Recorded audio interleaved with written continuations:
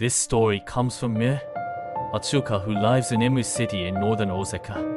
Until around age, Ogo Atsuka was often taken by his mother to visit Grandma's house, which has since changed hands. What remains strongly in Atsuka's memory about Grandma's house is the following. The house had a storehouse. It was a splendid storehouse with whitewashed, solid walls, located quite a distance from the main building. Atsuka often played around the storehouse, but for some reason Grandma didn't like him doing so. Or rather, if she caught him playing there, she'd scold him harshly. "Little, if you want to play, do it in the front garden or inside the house. Got it? Don't play here." She'd give him that kind of warning over and over.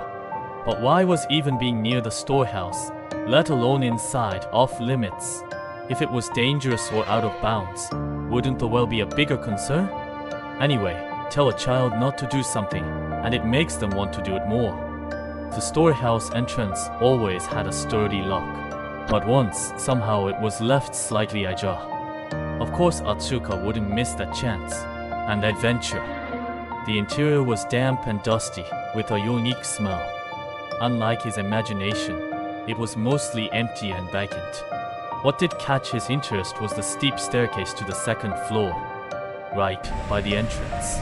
Kriek, klak, kriek, klak. The boards loudly protested each step. Ooh, scary.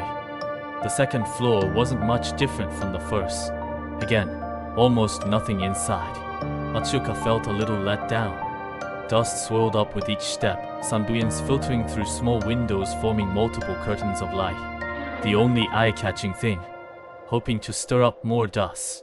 Atsuka was stomping and dashing around heedless of dirt when he bumped into something. Poof! He was knocked back, landing hard on his behind. Then he froze, confused, because he had no idea what he collided with.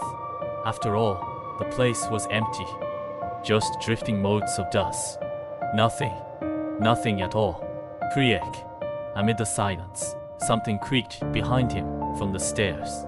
Someone stepping on the boards? Grandma? Atsuka reflexively assumed. More than what he bumped into.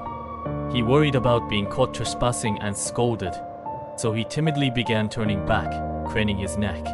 A face was there. An unknown woman, apparently female, standing midway up the stairs, staring fixedly at Atsuka from about level with the second floor.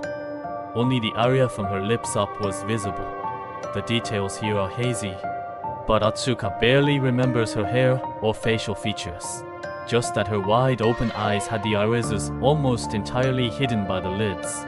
They looked utterly dead, like a dead fish. The face quickly withdrew downwards.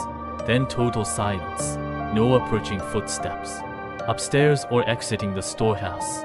Suddenly Atsuka burst into tears. Despite no pain or having been harmed by the stranger, he bawled at the top of his lungs.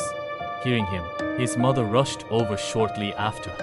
Surprisingly, Atsuka wasn't scolded much, but when told what happened in the storehouse, his mother and grandma suddenly fell silent.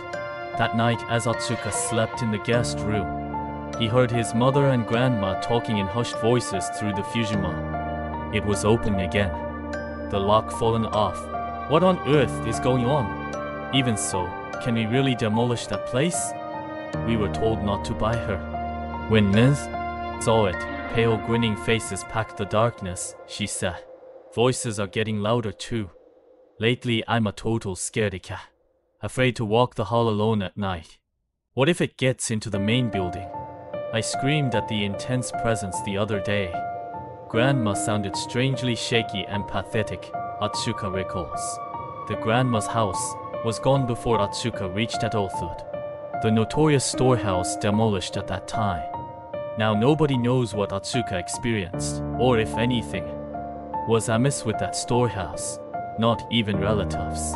Currently a stylish, modern home occupies the former side of Grandma's house.